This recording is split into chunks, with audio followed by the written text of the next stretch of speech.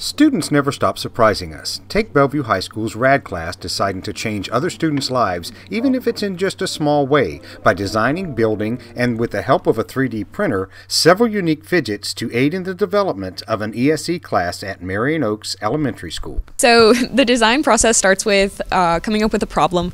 So we see a problem in students need to pay attention in class, need to concentrate. So we focused especially on elementary students with attention deficit disorders and hyperactivity disorders. So when you have attention deficit disorders, a movement and fidgeting helps you to concentrate and therefore to learn.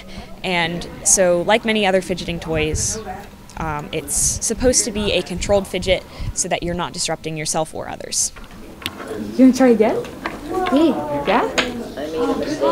The students in this class were excited to see what the small toys did. One student even showed off by performing with one of the fidgets by using one hand to put it back together. The reason they have different textures and designs is so that you can get really bored of a certain texture design, especially when you're touching it all day and using it.